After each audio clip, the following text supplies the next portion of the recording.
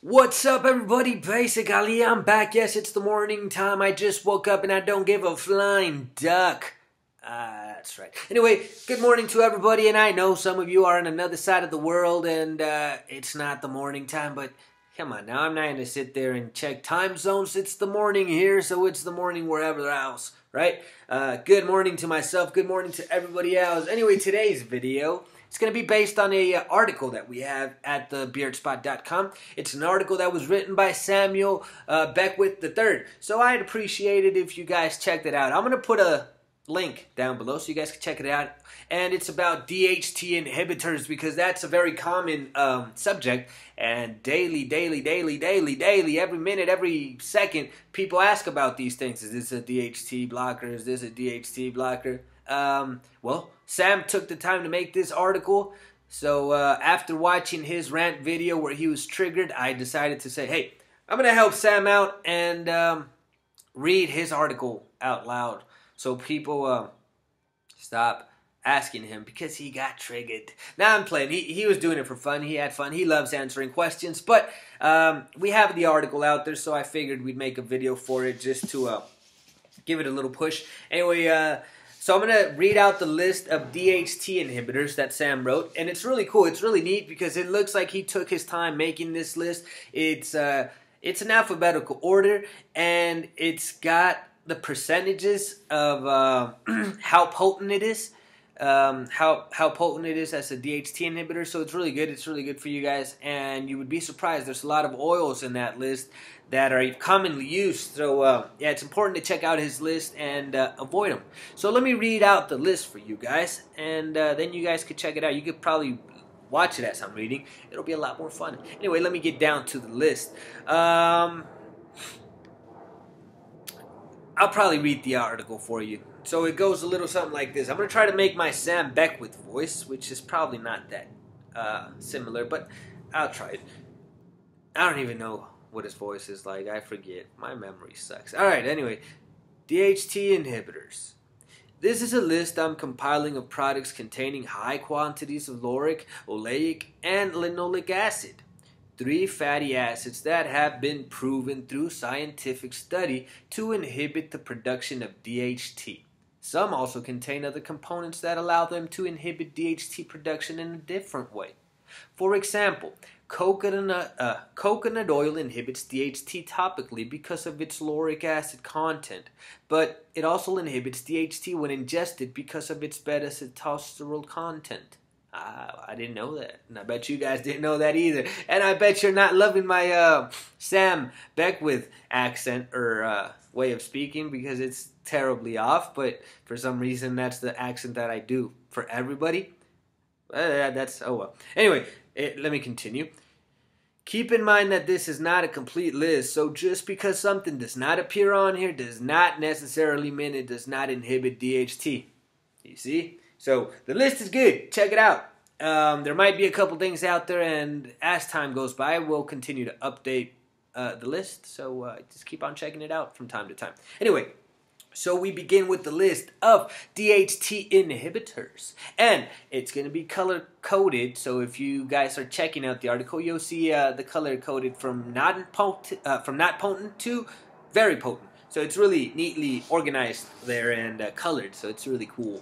Anyway, the first one on the list is Amla oil with linoleic acid, linoleic acid. I'm not sure how to pronounce it, but anyway, this has a linoleic acid of 51%, which is in the above the mid-range of potency, and it's got a oleic acid of 26.4%, which is in the mid-range. Argan oil has oleic acid of 42 to 48% and linoleic acid of 30 to 38%.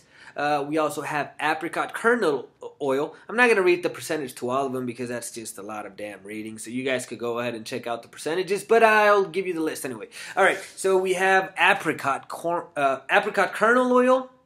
We have avocado oil. Yep, avocado, and even ingested. So yeah. We have black cumin seed oil. That's a funny word, black cumin. Anyway, that's a DHT inhibitor, so avoid black cumin. Seed oil. Yeah, that's a funny word. Coconut oil, guys, and this one fooled me for a while because I didn't know better at the time. I just said, hey, coconut oil is good for the hair, it's good for the beard, right? So I just started putting it everywhere, and turns out it's not good. So good thing I ran out because I was being stubborn about it, and I said, I don't give a damn. I already bought it, so I'm going to use it. And I did. I used it until I ran out. But yeah, probably slowed down my gain. So let's avoid these kind of stupid, stubborn ideas. Anyway, we have copper peptides, which is one that I see asked a lot. We have corn oil, cottonseed oil, emu oil, evening primrose oil. Grapeseed oil is very commonly used in a lot of beard products, so check out your beard oils. If you buy one of those fancy little beard oils, check the ingredients because a lot of these oils have grapeseed oil on account that they don't know about our journey. So they don't know that we need all the help that we can get, and these little DHT inhibitors kind of ruin it for us. So yeah, check that out. We have green tea oil. We have hazelnut oil. Hemp seed oil is another one that I see commonly used, so be careful with the hemp seed oil. We have the kukui nut oil, sorry. Lavender oil, which is another common one. Macadamia oil. Olive oil. Poppy seed oil. Pumpkin seed oil.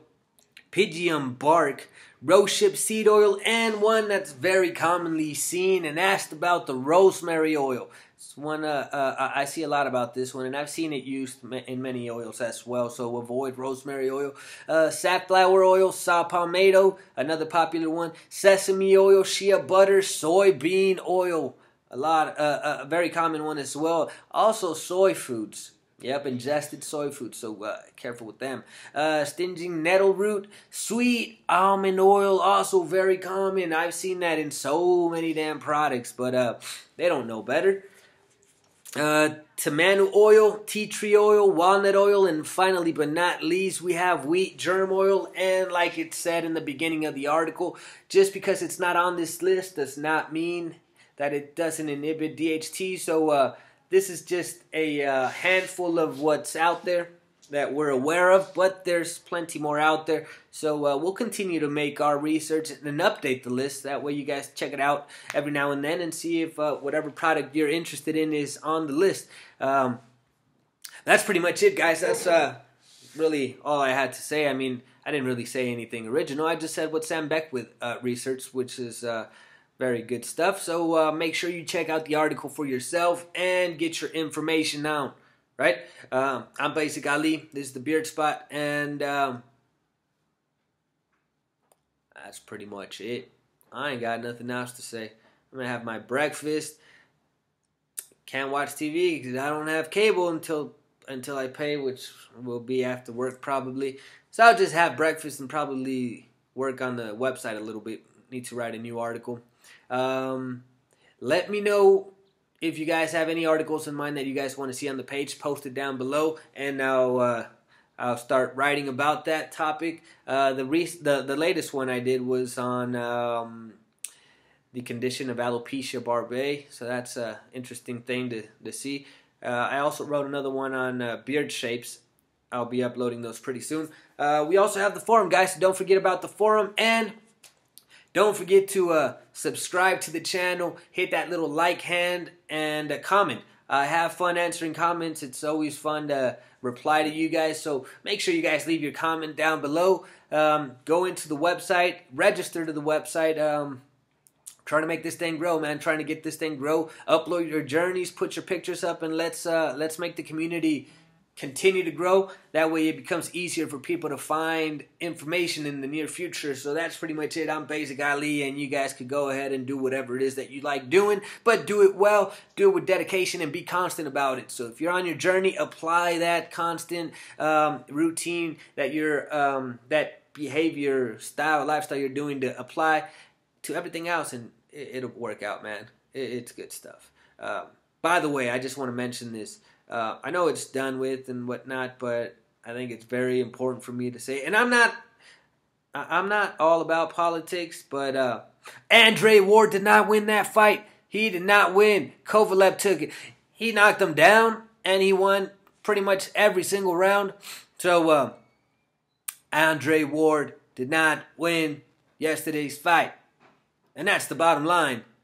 I don't care who said it was even or anywhere near close. Those judges need to be retired. We're talking about judges who have been there for 30 years who clearly can't see anymore. So if you want to save the sport of boxing, go complain and tell these people to get new judges. We need new people with 2 eyes. That's fine if these guys are veterans and they've done their thing. Let them go home and watch it on TV. That's it. Stop putting these judges in the next to the ring because they're ruining boxing. That's why UFC is so much better now, because we see action, and most of the time it doesn't even have to go to the judges, which is all right, which is cool. I mean, I still love boxing, and I'm still gonna love it more than I do the UFC. But I would like to see people win based on what they do, right? Not based on what 3 old guys decided was fair. So, yeah, that's pretty much it. You guys thought I was going to talk about the elections, but I wasn't. And with that said, I'm Basic Ali, and I'm basically out of here because I'm hungry. Bye-bye.